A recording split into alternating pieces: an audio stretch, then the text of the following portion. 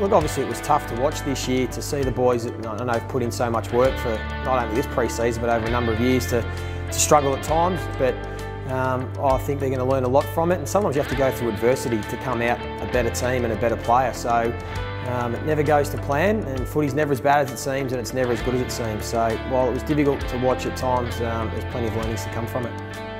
One of my highlights, no doubt, was watching Hunter Clark handing over my jumper that I wore for so many years, round 1, Brisbane, and he just showed some signs that he's going to be a 200-game player. I'm really excited to watch him now. I must admit it was weird at the start seeing number 11 out there, but by the end of the year I knew that St Kilda have got a beauty. He's going to be a terrific player and a Rising Star nominee, I think, against the Gold Coast. And the one moment that sticks out for me with Hunter Clark in particular was that, I think it was the last quarter of the Melbourne game, he scooped the ball up off half-back on his non-preferred left foot, 45-metre pass, helped the boys go forward, and it was just a small sign in a big game, in a close game, that the young kid took responsibility, and he's going to be a beauty. And there's the siren, the Saints hang on to win an absolute thriller. The one thing I could see all year is they were trying. The boys were trying, didn't quite get it right at times, but it's there, and I know this group really well. I know the young players, and they do have the best intentions, and they do want success, and they do work hard.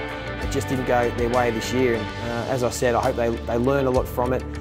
The adversity, they come out of it stronger players, a stronger team, and the players really appreciate fans that stick with the club through thick and thin. It's the real heart and soul fans are the ones that stick with us through the tough times, because it's always part of the journey, and we speak about that as a player throughout your whole career. You never really get that to the level you're satisfied at. It's always a journey, it's always a work in progress, and you want the fans to be part of that journey. I know the players and the club always appreciate the supporters that stick with us through the rough times, because it makes it more special when we do get back up the top.